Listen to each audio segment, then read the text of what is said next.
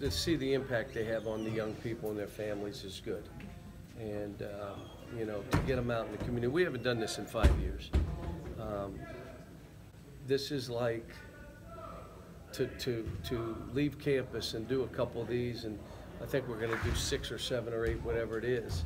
It's time consuming, and but the best things that I've done here were the national championship tour, these satellite camps, the book tour, where instead of them having to come to Lexington, we come to them. And I think people appreciate it, but it's been 5 years. I said at the end of the year, we probably need to go do some satellite camps like we've done in the past. So we picked some places that most of these sold out in like 10 minutes. Like, you put it online and within 10 minutes there were no spots. We're limited in space because of gyms and staff. I don't want to hire, this is just our staff, our players and our people. So, but after I do this, I'll probably 5 years before I do it again.